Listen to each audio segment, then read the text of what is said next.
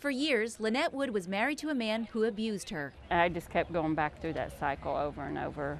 And I regret now that my children had to see that and be put through it. Her husband passed in 2006, leaving her with painful memories. These were strengthened years later when her friend Candy died from domestic violence. Even though she had issues at home, she would drop her issues and help a friend out. Wood is now channeling Candy's spirit.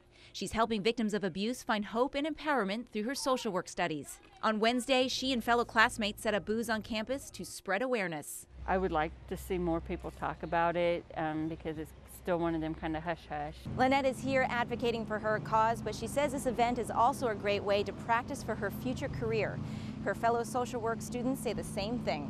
So we're going to be raising awareness about things, and so just being able to do that and get an opportunity to do this and practice it is awesome. This is really, the meat and potatoes, I would say, of social work. This is where it really gets, fulfilling. This is where I feel like I'm really needed, is out here advocating for people. Wood and her classmates advocate for different issues, but they all help to drive each other's efforts forward. More like kind of like a family.